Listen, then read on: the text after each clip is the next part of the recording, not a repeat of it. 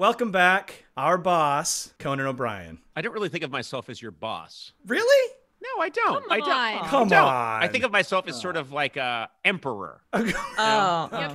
An all-seeing, all-knowing, omniscient emperor who sits on a high throne. More like a god king. Yeah, sure. He gladly accepts the title. Please welcome our god king, Conan O'Brien, to the podcast.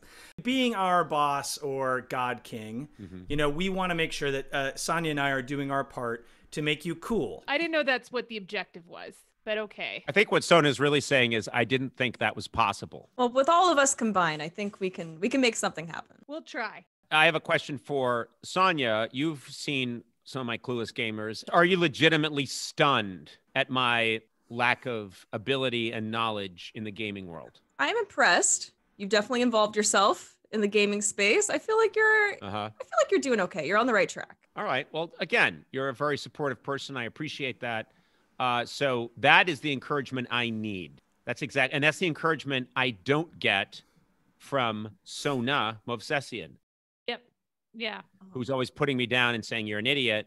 Maybe if you behaved a little more like Sonia, I would be more motivated. So just think about that. Let's get started. All right. So there was a big news item.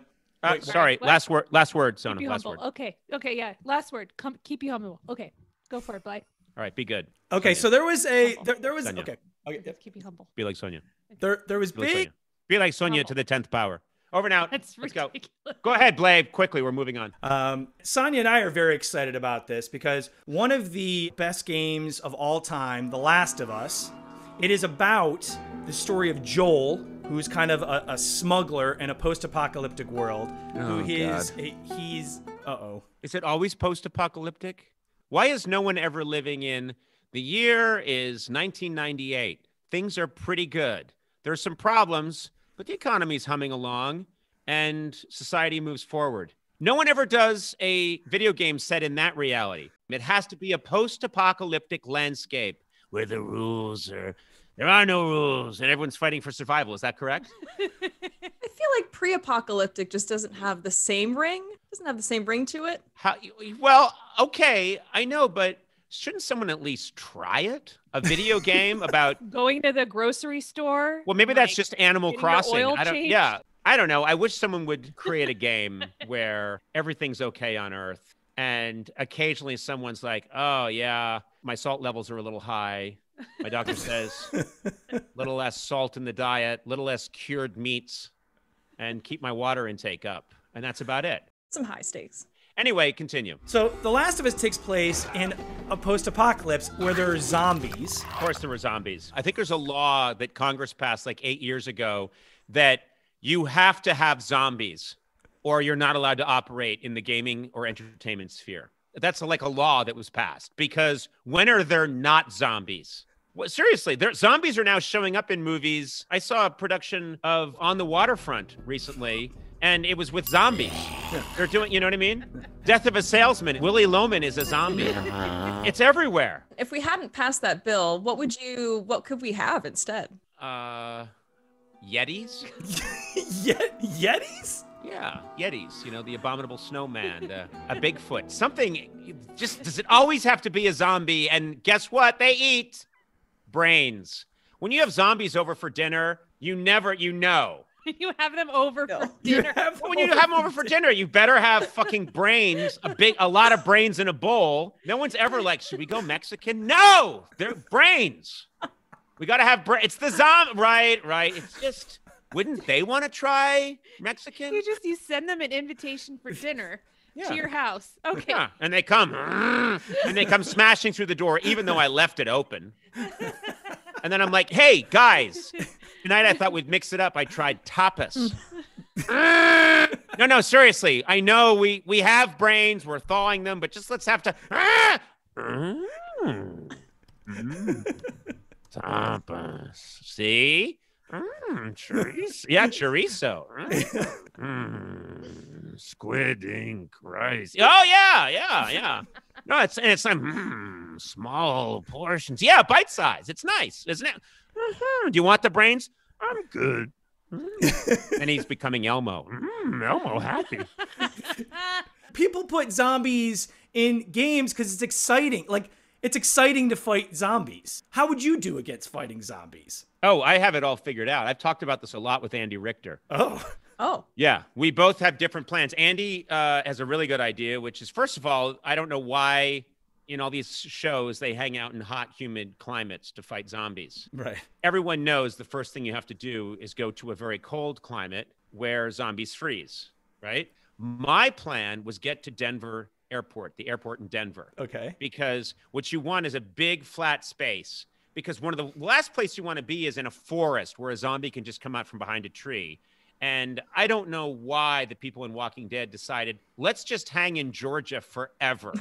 No, leave. You've got a car. In 6 days, you can be at the Denver airport. Then you can see for 100 miles in any direction. And what you can do is lure the zombies onto those walking sidewalks, those sidewalks that move, and lure them onto those. So even if one gets through, you lure it onto that, and it's on that thing forever, walking the wrong way.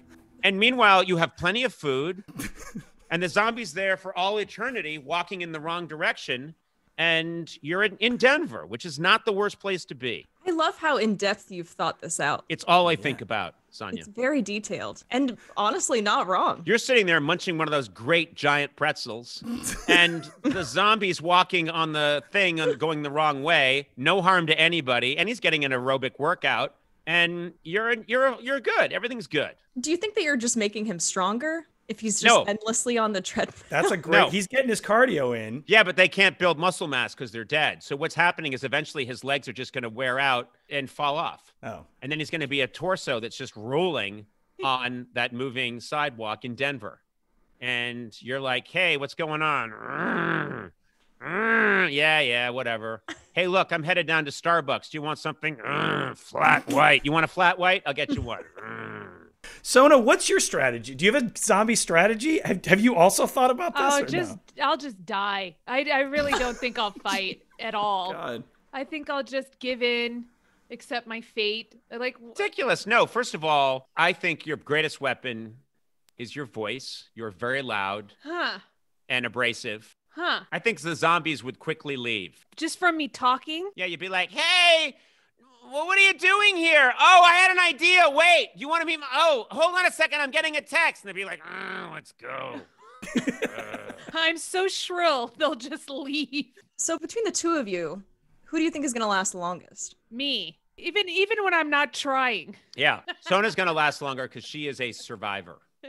She is. She's a survivor. Yeah. I'm not even joking there. I think Sona survives anything that comes our way. Sona and Tak survive. And I'm a redhead. I'm an odd, sort of genetic outlier. Yeah.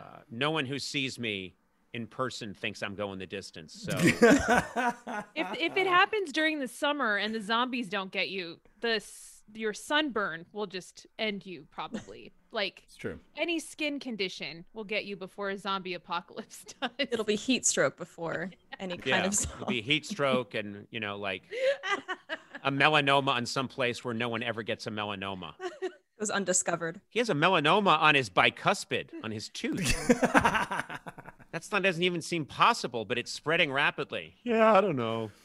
Did you ever smile in the sun? One time I smile in the sun. Conan, do you think you would play The Last of Us? I'm going to say that I will play the game.